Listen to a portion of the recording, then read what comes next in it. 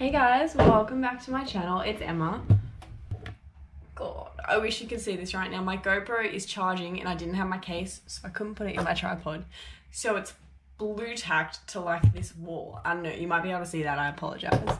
But basically, I wanted to film a mat Pilates class to show you guys, because when I tell people that I do Pilates, people, like everyone's sort of like, oh, what is that? Like no one really knows. Well, I mean, like people know, but not a lot of people know what actually goes down in a Pilates class. So this first one is just going to be like a super simple mat class. Most gyms that I know of provide like a mat Pilates class. It's similar to like bar. It's kind of like yoga. It's a resistance training type of yoga, pretty much. Like, yeah, and I absolutely love it. So I don't normally get to do Pilates that often, only because it is flipping expensive. Like, I mean, like I said, you can go to a gym and do it, but it's not quite the same as going to like a professional Pilates studio. I tried to do it at my gym and it sort of frustrated me because it just wasn't as well presented as a Pilates studio. So I filmed this mat class quite a while ago. Since then, I didn't go for ages. Sorry, you're slipping.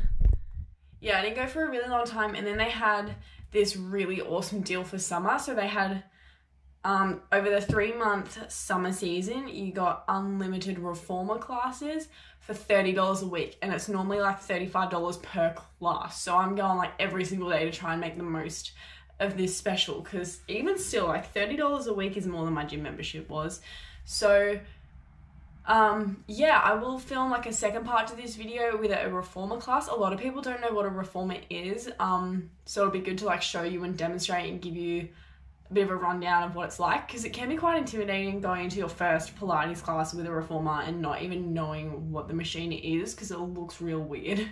But it's simple to use, super effective. Like, I love my Pilates classes. It's becoming like more and more of my workout, so I'm getting rid of like my gym sessions for Pilates, because it helps so much like with stability and balance and like the deeper muscles that you don't normally target as much in a gym session. Like in a gym session you target like, you know, your superficial muscles per se. Pilates works like the lower abdominals more.